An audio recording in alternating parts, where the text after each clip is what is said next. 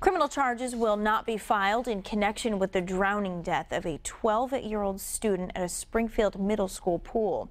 District Attorney Mark Mastriani's office released the report on Marlon Brown's death today. The exact cause of Brown's drowning remains unclear.